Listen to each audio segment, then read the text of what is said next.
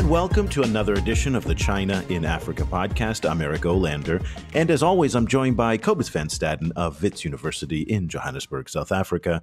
A very good afternoon to you, Cobus. Good afternoon. Cobus, I've been thinking a lot about the Middle East these days, in part because being an American and following the drama, the excitement, the terror that is our new president, Mr. Donald Trump, and the changes that are going on diplomatically, the focus of a lot of U.S. foreign policy is taking place in the Middle East. And it's interesting because at the same time, China is also focusing a lot more attention in the Middle East. They've done this huge deal with the Saudi Arabians for up to $65 billion in oil. And for the focus of our conversation today, we're going to be focusing on the Arab Street and Egypt in particular. And the engagement that's been happening over the past 2 or 3 years between China and Egypt has been fascinating to watch, in part because they look at Egypt just the way that everybody should, as the heart of the Arab world. The Arab Street, as we know it, is defined in Cairo.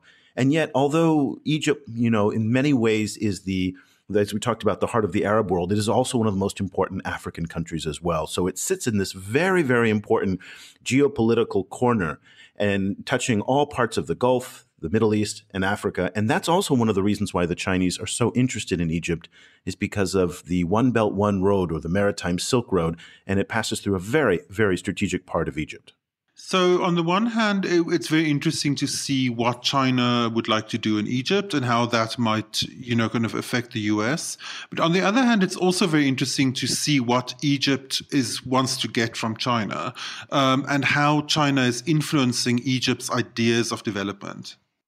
And it broadens the scope and the concept of what we think about the Chinese in Africa, because too often that discussion focuses on Black sub-Saharan Africa.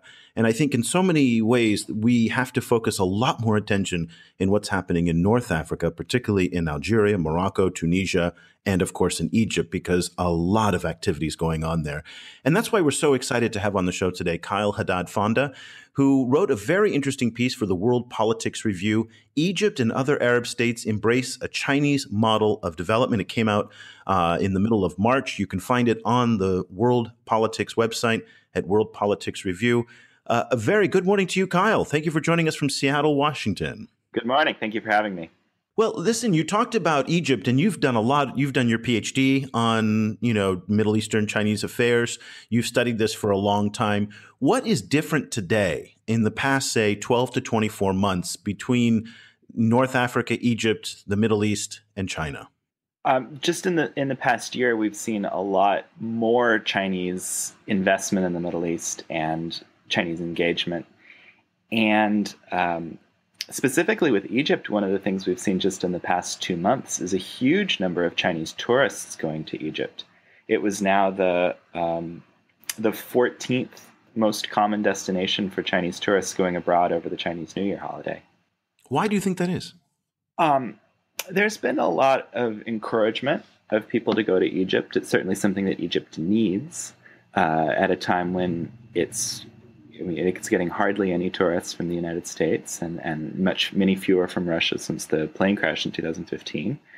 And it's a place that has just come onto the Chinese radar screen in a big way recently. One of the big stories we've been following about China-Egypt relations has been the announcement that Egypt is planning to build an entire new administrative city next to Cairo, with the added announcement that Chinese companies are gonna be constructing that, and then recently the announcement that the Chinese companies have actually withdrawn from the deal. Like, what was happening there? Like, where is this new city project standing at the moment? This is a complicated issue, and sometimes you have to read between the lines. It was March 2015 at a conference in Sharm el-Sheikh on the Red Sea coast of Egypt that Egypt's, we can still call him new president, Abdel Fattah el-Sisi, announced that he wanted to build a new capital city.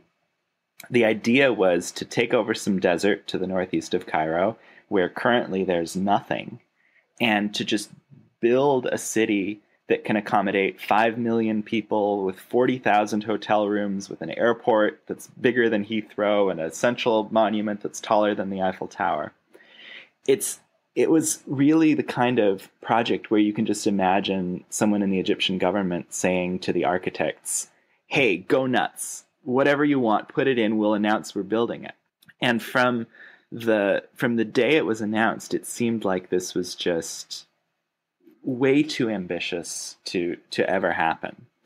But it was announced at a time when Sisi, the president, a military former member of the Egyptian military who overthrew a democratically elected leader, really needed to distract attention from some of the political conflicts in Egypt and to demonstrate that he was the kind of person who could transform an Egyptian economy that has a ton of problems.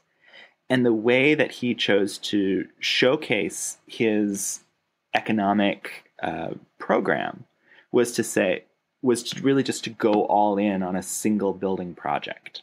It was announced in March 2015 that the capital would be funded by an Emirati corporation, which pulled out almost a week later. And for about a year and a half, people didn't hear very much about the capital. And then in September 2016, there was the news that 2 state-affiliated Chinese companies were going to be involved in the construction. And the first phase was going to be built by the China State Construction Engineering Corporation. They actually secured a $3 billion bank loan in order to spend $3 billion building the first phase. But on February 7th, 2017, they pulled out of that deal. They were unable to come up with a final contract to build the first phase of the capital. There's another Chinese corporation which is still planning to build the second phase, but obviously they can only build the second phase if the first phase gets built. Now the Egyptian government says, that's okay, we'll build it ourselves with Egyptian contractors. The military claims to have started surveying the site, but it's a project that's very much in limbo.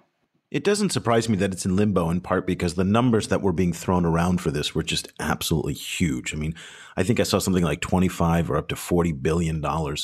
And that made me suspicious because that's not really the way the Chinese work in other parts of the world, where they, typically when they invest massive amounts of money in infrastructure development, there's often, something on the other side, whether it's oil or natural resources or a big market in the case of Nigeria. There's something there. And Egypt, one of the puzzling things about it for the Chinese is it doesn't really offer them a lot of the usual trappings that they would be appealed to in, say, other parts of the world, in South America or Africa. So I think it's going to be interesting, Kyle, and I'd like to get your take on this. Here's a quote that I want you to listen to from He Wenping. She is one of the leading Africa experts at the Chinese Academy of Social Sciences in Beijing, which is the kind of main think tank on foreign policy and some domestic policy issues. But we've had Wenping on our show, and she's very good at articulating some of the Chinese positions. And here she explains the 2 main reasons why President Xi Jinping and the Chinese Foreign Ministry are particularly interested in Egypt at this moment. China now has attached greater and greater importance to Egypt. You see, Egypt is such a very important and influential country, not only in the Africa and also in the Arab world. And also, after those years like social and political transition, now the country now is back on the track for the political stability and also for the economic recovery. So China would like to engage closer with the country to make joint effort to develop their economy. And the second message, I think, is now China will have the One Belt, One Road initiative, and Egypt also, they have developed their own, like Suez Canal, this corridor economic development belt. So this strategy, Egyptian strategy and China's strategy, now it's the time to bond together as well. So those 2 messages, I think, is very important. 2 messages there. So one, Egypt is a market of 90 million people. It's more stable today than it has been in the past few years. Whether or not it's more democratic or there's more civil rights and freedoms, that's a different story. And then the other one is One Belt, One Road and China's grand global trading strategy. What's your reaction in terms of what Wenping said? Well, first of all, it's not necessarily a different story. Sisi's government has been incredibly restrictive on freedom of expression, and it's been incredibly brutal toward its political opponents. So to say that Egypt is back on track for political stability, which was what she said, is something which is a pretty bold statement in this context. And it really does demonstrate the extent to which the Chinese government is comfortable dealing with authoritarian regimes. Yeah, but that's a cheap shot, in part because the Americans supported Hosni Mubarak for decades. Of course. And the American, our current administration absolutely supports the Sisi government, and to some extent so did the former administration. Absolutely, that's true. So, seeing it from the Egyptian side, do you feel that there is something in the Chinese model of development that particularly appeals to the current Egyptian government? I think there's something in the idea of pointing to China and saying, look, here's a country which has accomplished the most dramatic economic and social transformation of all time, and simply saying, we can do that too. Now, whether or not they actually can is a question that remains to be seen. But simply having the Chinese blessing for Egypt's own plans is huge, and I think that's something that's been the case in the Middle East for a long time. That you can point to the Chinese model, whatever it stands for at that time, and once upon a time it was a model of revolution. Now it's a model of economic development. But you can point to it and say, well, if they did it and they say we can do it, then maybe we can really do it. And do you think they can? If you look at if one looks at some of the specific aspects of the way that China developed, the complicated mix between extremely strong private enterprise and yet also central planning, with a lot of the enterprise running through big state-owned companies who also operate and compete with each other in international markets. For example, that kind of model, do you think that Egypt has that kind of capability to emulate it on that way, or is it more a general idea of strong government would equal some form of economic growth? Obviously, Egypt doesn't have some of the advantages that China had at the time that it began its current phase of development. But, I think I think the Egyptian government is, let's just say, I think governments in the developing world have been told for a long time by the United States that there's a certain way that countries are supposed to develop, and the idea of saying, no, we can do it like the Chinese have, and not surrender any authoritarian ideals for the government is a very attractive thing. I personally don't think that the capital project is likely to get off the ground in a big way. I think that Egypt's development will continue to lag very, very far behind China's, but we'll see. You brought up earlier this question of civil rights and political rights. And I always find that very interesting. And I'm not suggesting that you are I'm not sure where you stand on this, but I'm generally in favor of them. Okay, you're in favor of it, and I'm going to make an argument against it. And just for the devil's advocate here, that when we look at the fastest growing economies of the 20th century, Korea, Singapore, China, even Hong Kong to many extents, none of them came up in a democratic context. Taiwan as well was under martial law for most of its time in the 20th century. Then we look at the United States and how we developed. We didn't have full democracy for much of the early part of our development. We had, a third of our population was enslaved. Women didn't have the right to vote. It was a classist society. And yet now, in this stage of history, we kind of go around the world and say, well, everybody should be like us in our most advanced stage of development. So you should have full civil rights, religious rights, association rights, and all those things. And yet the evidence seems to point that those societies that are less democratic oftentimes developed faster economically and socially. And what now in Africa, let's take a look at some of the strongest economies. Ethiopia, certainly not a democracy. Rwanda, Paul Kagame has limited civil and political rights. And this is where we get into this tension between people who live in lesser developed countries and the West. And more often than not, what I hear, and this is just my anecdotal evidence, is people would rather have strong social and economic rights at the expense of civil and political rights. And we in the West, with our bellies full for the most part, will say that civil and political rights always are paramount to everything, or are at least equaled to social and economic rights. So talk to me a little bit about when you said Egypt and other Arab states embrace a Chinese model of development. To me, there's a very, very good case for the way that the Chinese have developed, in part because they have lifted more people out of poverty in a shorter period of time than any other country in human history. And if I am al-Sisi sitting in Cairo, I'll think that's what I want to do rather than give up more civil and political rights. Well, there's certainly a bargain that states can make with their citizens. Will provide you with certain advantages, and in exchange, there are things you can't do. And in China, certainly a lot of people have been willing to make that bargain. And in Egypt, perhaps they would as well. But Egypt is a much more divided society than China, I think, because the battle lines are so clearly drawn between the supporters of the Islamist government of Mohammed Morsi, which was overthrown, and the supporters of the military government, which has replaced them. And Egypt has become restrictive of freedom of expression in a way that it never was under, or in a way that far exceeds what it was under the case of previous military rulers. And so I think that in the Middle East right now, you have some divisions of whatever kind in different Middle Eastern countries, which are really challenging to overcome. I mean, you have open warfare in certain parts of the Middle East, and that's going to be a different environment for making some of these bets about development than what you get in other places that are maybe a little bit more stable.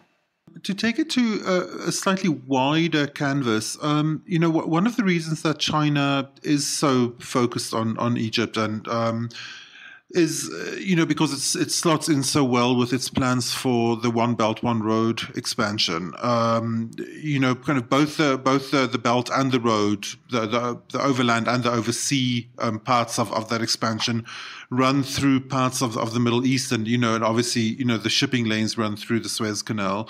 How is that expansion seen from the kind of North African and Arab side? Is there a big enthusiasm for that in Egypt, and is it getting a lot of attention? I mean, you certainly read news articles where people talk about the idea of One Belt, One Road. It's not necessarily the Chinese phrase that's been coined recently that I've been seeing the most. Xi Jinping went to Davos in January and talked about the idea of there being a Chinese voice, and I've started to see that pop up. And, so I think there's a lot of ideas that have gained currency in Chinese international discourse, and they all kind of exist side by side. And there's still sort of a lot of slogans that get thrown out, and One Belt, One Road is one of them. But I don't know that it's necessarily quite so preeminent right now. The article is Egypt and Other Arab States Embrace a Chinese Model of Development. Kyle Haddad Fonda is the author. Kyle, thank you so much for joining us on the show. We really appreciate it. By the way, everybody, if you want to download that article, you're going to have to go to World Politics Review. It's behind a firewall, but apparently if you have somebody send you a link, and it's a leaky firewall, so you can get it if you're really determined. Once again, Egypt and Other Arab States Embrace a Chinese Model of Development. Cobus, let me ask you your final thoughts on this. I have mixed feelings about what I see in Egypt, in part because, again, something doesn't add up to me in terms of how Egypt doesn't fit the profile of other major sources of investment for the Chinese in Africa. But on the other hand, I do recognize the strategic value of Egypt and the importance of the Arab Street. So in one sense, I can see it, but in another sense, I still struggle to get my head around it. In the sense that Egypt doesn't have natural resources. Correct. Well, I guess Egypt's natural resource is its location. Kind of its position, next to the Suez Canal, and it's this kind of gateway to the Mediterranean role that it's always played. So in that sense, I suppose that like China has to be there. There's if they want access to that route, then that Egypt is a natural place to invest in. And, of course, the Arab Street is Cairo, and China is trying to make a play now for a much larger role in the Middle East and in the Persian Gulf. So I would expect that, kind of trying to influence Arabic hearts and minds through an engagement in Egypt is also very important. So this is an issue that we will continue to keep our eyes on. For Kobus Van Staden, I'm Eric Olander. We'll be back again very soon with another edition of the China in Africa podcast. Thank you so much for listening.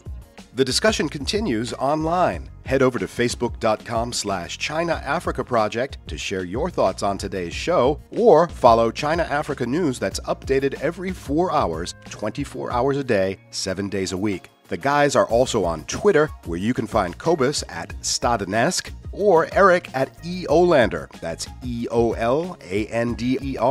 Subscribe to the China Africa podcast on iTunes or download the mobile apps for iOS, Android, or Windows Phone. Just head over to your favorite store and search for China Africa.